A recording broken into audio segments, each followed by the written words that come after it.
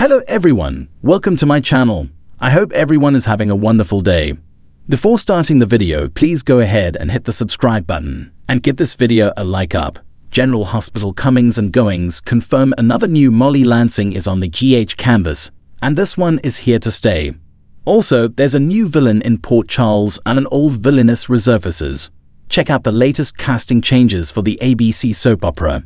GH comings and goings see a brand new face for Molly Lansing. Recently, Brooke Ann Smith took over the role of the youngest Davis girl.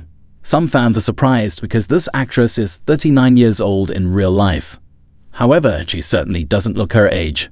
Before Brooke came in, Holiday Mia Kriegel assumed the part of Molly while Haley Pullers sorted out her legal issues. Pullers decided to go to rehab following her felony DUI. So, not knowing what's next for Pullers, General Hospital has permanently recast her role with Brooke.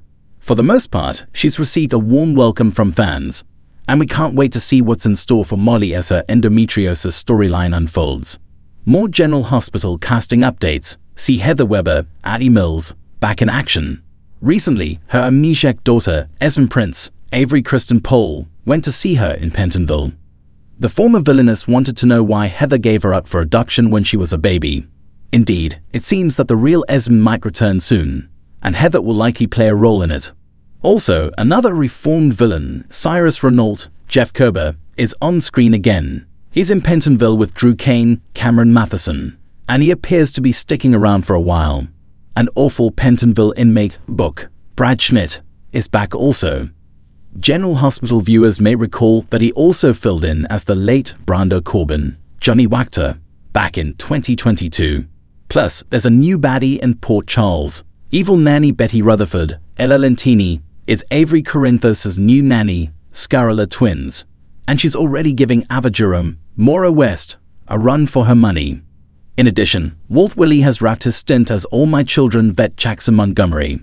The hotshot attorney busted Lucy Coe, Lynn Herring, and Felicia Scorpio, Christina Wagner, going after his client files.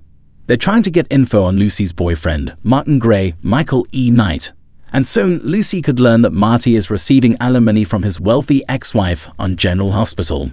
And there's an excellent chance that his ex may turn out to be none other than Erica Kane, Susan Lucci, from AMC. Indeed, G8 is full of drama.